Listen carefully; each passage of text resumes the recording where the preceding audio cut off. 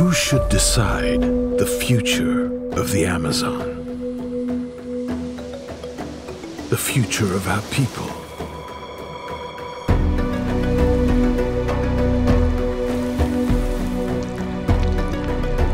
Of our languages?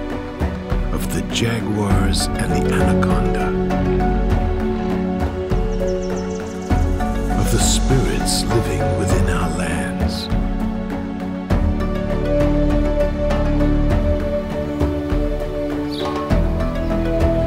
Should the loggers get to decide the fate of our forests?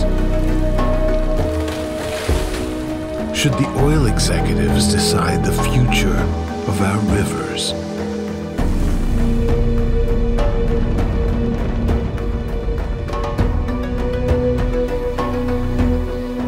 We've been protecting our sacred lands for thousands of years, so that our children and your children may live on a healthy planet. Today, we are fighting for our right to protect a forest that gives us old life.